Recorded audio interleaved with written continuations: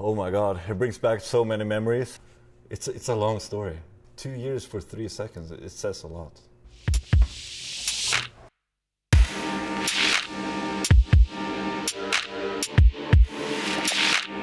I'm Daniel Bodin. In 2017, I was the first guy to do a double backflip on a snowmobile. Now we're gonna rewatch it, break it down, and take it step by step what I was thinking and what was going on.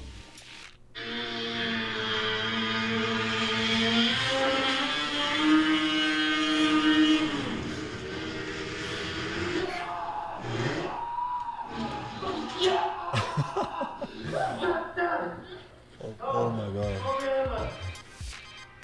That's just crazy. I can't watch it. Did I do that? Now we're gonna rewatch the video and break it down and explain to you what happened. Yeah, just coming in, I remember everything was about timing and the speed. That was the hardest part, because I had to calculate everything from a blank paper. So everything was, how high do I need to go to get the air time to do a double backflip? Okay, I built a ramp that no one ever built before and it needs to be this high. I mean, it was a lot of guesses too. When I was practicing doing this trick, we had a big airbag on top, and first I started with jumping it straight to get a feeling of it, and just land in the airbag, poof. I'm like, okay. And then no, I have to go a little faster, go a little higher. But I speed checked it, I don't even know how many times I did it. When we worked on the speed, everything was just tries. We didn't have anyone to call, there was no book to read, no nothing. We just tried it, and I came to a point when I was so high that I was above the treetops, and I looked down, I think, this should do it. To be honest with you, I didn't even want to go any higher than I did right there. Yeah, when it was game day, it was so different, just looking at it. When I finally took the corner, going towards the ramp, I had so much confidence.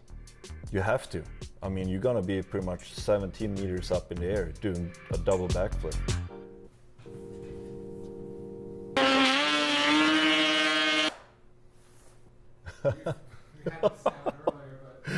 Yeah, that's a good frame.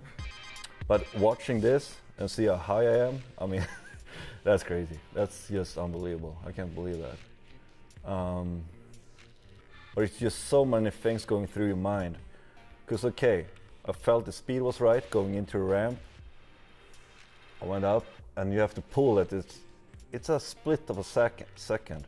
Too late or too early, you have a bad rotation. And I felt I had a perfect rotation. Now stay on it.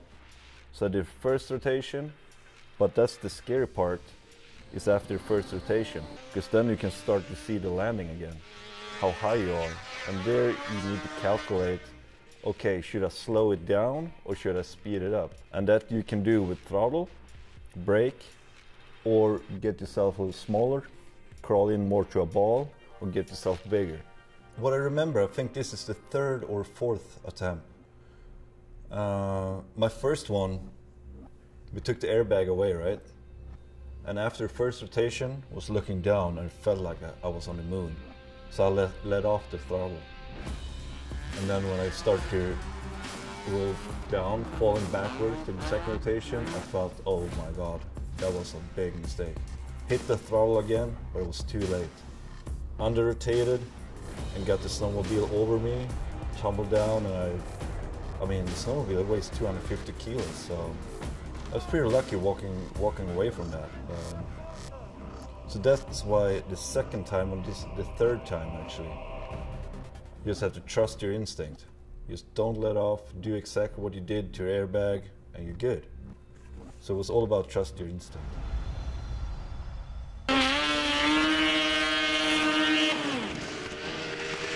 Oh shit. Oh, that's crazy. After when I came around the second rotation, but when I came around, like, I'm actually gonna land this one. I'm gonna land it. It's just unbelievable.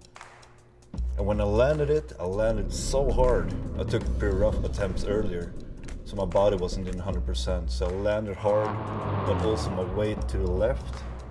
And then was kind of on one ski, like come on, come on, come on. And then I landed the right ski, and then it took me a couple of seconds before I understood that. I just stood there, and it was just like the clock stopped. And then I can hear and see all my friends just gather, just running at me, and they're like, that has to mean that I did it, you know? I did it, I really did it.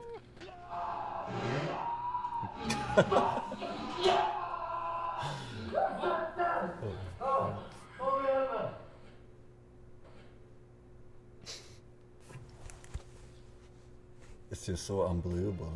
I don't even know. I cannot even explain. And I can see how many people that helped me around it. I mean, the group of people here is actually my closest friends. I needed people around me that I can trust, and there was the right group of people. This was the right way to do it. Now I did it at home in the right environment, and without them I wouldn't be able to do it. So for all the hard work from a blank paper to this, it's a long story. And still I keep on saying it. I mean, 2 years for 3 seconds, it says a lot.